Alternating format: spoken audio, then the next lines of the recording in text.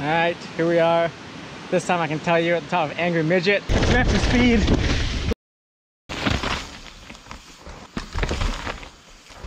Oh, here's a pull that I can do though. It's just too fun not to. That Casper is probably one of the most popular trails in Squamish besides Half Nelson, but more of a tech trail. I really like this trail. I've ridden it a ton of times, but today we're gonna try to do something different. And I saw something interesting in Ben Cather's last vlog where he kind of did a POV time comparison. And I was curious on a trail like this, one that I've never actually hiked before, how much faster the racing line is. So I'm gonna try to tuck my way down to 80% and take kind of what I think is the main line. And then I'm gonna go do a track walk video, kind of break it down, because like I said, I've never broken this trail down before, so I'm curious what I'll actually find.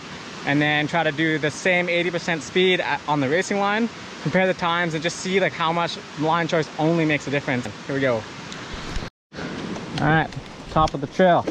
Starting, Angry Midget, clipped in. Okay, talking our way down, not too quick. That was maybe too quick. It's kind of muddy, so you gotta be careful. Right down, just bumping through, and then around this corner, coming wide. I mean, I'm always gonna hit that wide, doesn't matter if it's main line or not.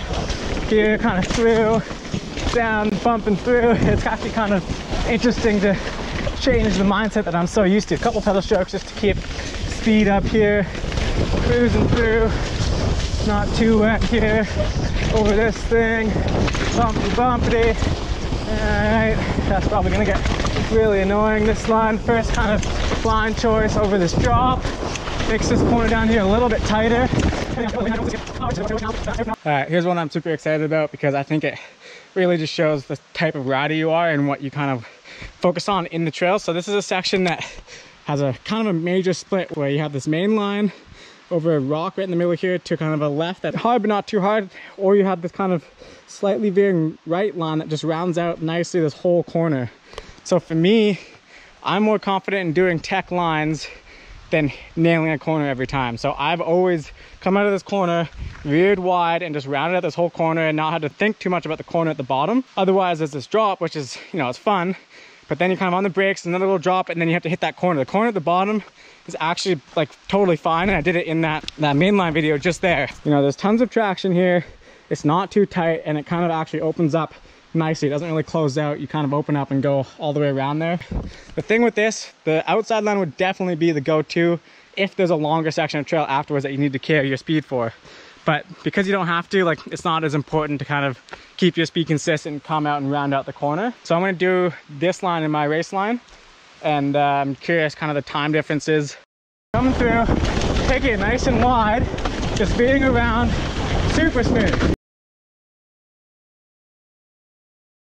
And then coming through, it's kind of spotty. I was hoping to wait for some better light, but whatever. Gotta do what you gotta do.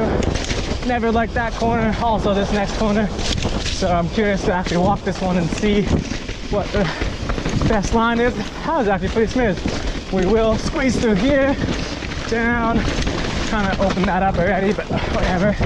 Down, a couple big compressions. For this line, because there's no line choice, just something a bit more nuanced. We got kind of some drops coming in, whatever, then you got kind of triple drop almost to a corner. If you're coming in too quick, you're kind of gonna like float over those drops, which would be nice if there was in the corner, but there's a corner up there that you might just end up being like, oh, like have a panic brake and just brake way too much, more than you need to a stop, and then get around that corner. So knowing that that's ahead, I would kind of hit this as fast as I can.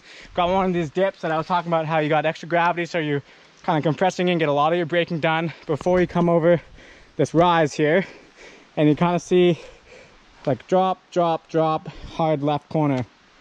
So if you get all your braking done kind of here, you can kind of stay low to the ground, be more kind of in an attack position, getting over those rocks. You not have too much speed, and then you can carry that speed that you have, come around the corner. You're not gonna have to brake too much and get on pump or whatever, and you're not gonna get mad at yourself for making a mistake. You're gonna carry speed around, you're not gonna pedal out of it.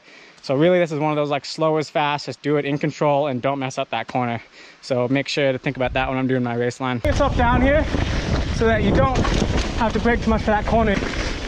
And this part kind of fast and kind of a little bit eroded from all this rain. So this corner always gets away from you. Oh.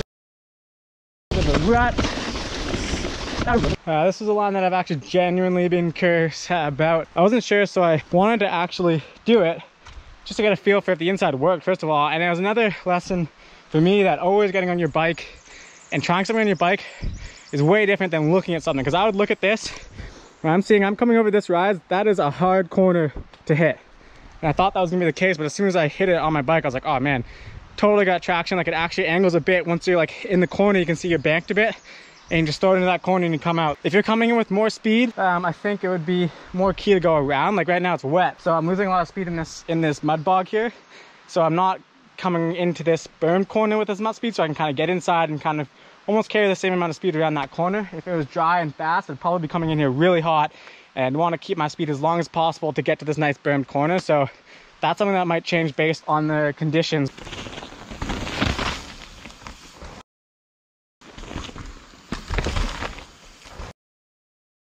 That corner, the grip is kind of perfect in the corners that there is no mud, which is pretty usual here. Quick camera wipe. Oh god, that was sketchy. I don't think jumps are main line, so we'll leave those for the racing line video. All right, we're at the jumps. I decided not to hit in the main line. I was kind of actually hoping that not both of them would be faster, but it turns out that they are both faster, only because this first one, it just allows you to open up this whole section. So when you're here and you land here, it just straightens out the whole thing all the way down there. Whereas if you're in the main line, you can kind of see I'm going to want to hit this jump here, and it's just kind of, I'm going to have to be turning, and there's more complexity to that. So this one, it does work to do both jumps. And then the other thing with this one is you kind of don't have to pull it. Like this one, you're going to have enough speed that you come in, pump in, you carry speed out into the next jump, nice pump, straight, and then just kind of come around the whole track. So you set yourself up wide, straight, got some training for some extra speed. It's a jump, you generally have to pick up speed before it, and then you kind of come up with more speed. So that was kind of nice. It's actually kind of fun just to roll through it the normal speed and not have to find all the tech lines. Just follow the way the trail was meant to go. Just found a little sneaky setup line that riding a trail so many times you kind of don't always see. These little lines that kind of add up, I think, when you're racing. And something like if you're going to do a track walk like for downhill and you can memorize every section of track, these things are important. Whereas in enduro, I don't walk tracks, I just kind of focus on the key points and get my consistent lines. But this one, because if I put myself here where I'm kind of starting the turn, I can almost just wiggle straight through. Whereas if I'm here when I'm starting it, I obviously have to go a little bit more left and a little bit more right. So setting yourself up a tiny bit when the trail allows you to is key, because it kind of opens up the corner and it just makes it a longer corner where you can carry more speed around it. You don't have to do as much braking, don't have to rely as much on like traction and kind of being nervous. You just give yourself the best chance at going around the corner as fast as you can. So this one, not sure what we're gonna do here. Let's hit that, pump, pull. That was definitely not mainline stuff. But whatever. Oh, that was sketchy. Coming into that super muddy corner. Here's a pull that I can do though. Just too fun not to. That Casper is sick. Jump line up here. Not pedaling because, oh god, I wanted to do camera wipe. Wow. Sick corner here. This corner actually I really don't like. Coming down. Not sure if this rock is mainline, but I have an idea for what I want to do there. All right, another super interesting section actually that looks simple on the surface, but has a lot more going into it.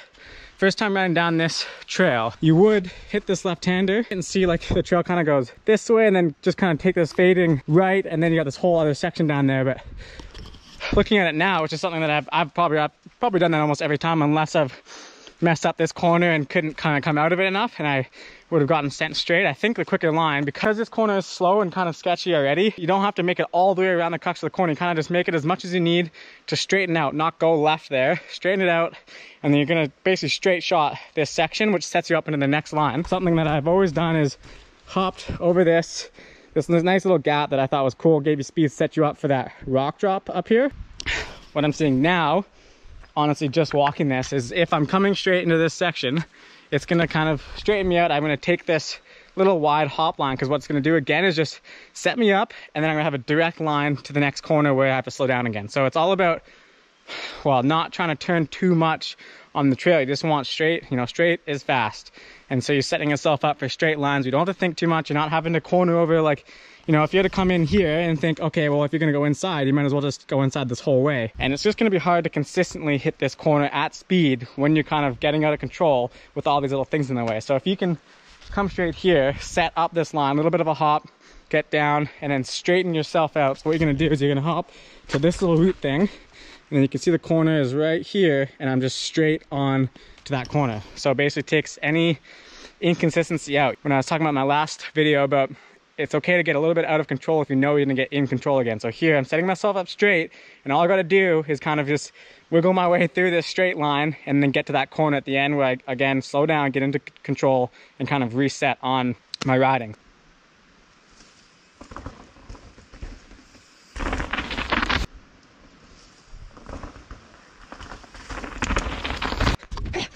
Okay, I think the more important part, they fell at almost the same speed, straight down line. I didn't have to try as hard to set up for this corner, whereas doing the drop, I had to land the drop, get under control, change direction, get the corner. Whereas the straight line, all the way from redirect up there, I was looking down at this corner, I had the whole time to prepare, set up for this corner. Straight and simple down to set yourself up for success right from the beginning of the line. So, stoked on that one. Take it straight, so you're gonna set yourself up, come straight down, right into this corner. And then this bottom line, I actually Alright, we got a super interesting one here. As I'm looking at it, there's an inside line here, and then a left-hander here. We're coming out of a left-hander here, and then we kind of have a wide right-hander with a nice supported outside line, and then the inside, and then to a left. So you'd think, oh, like inside, that's sick, it'll be way better. Set up, so you can get inside, round this corner out. Here you're gonna get. But the thing with that is if you're thinking about that, you're kind of already subconsciously not going as fast as you can be, because you're gonna be hitting this left corner and knowing, okay, I'm hitting this left corner, I gotta get up and high and set up. So you're thinking that, and it just kind of slows you down without you even thinking about it. Whereas if there's berms, you just know, okay, smash left-hander, smash right-hander, just go, go, go. I'm gonna give this one a test because I am actually genuinely interested in which one I can do faster.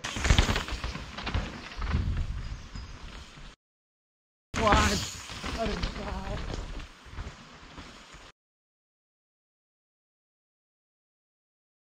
And that's something that's always interesting, and something that I always think about when I'm racing is kind of what suits your style the best. For me, I would probably just focus on hitting outside, outside, outside, carrying consistent speed, and knowing I can do that kind of every time. Never know where to go. I just always go tight into the dip.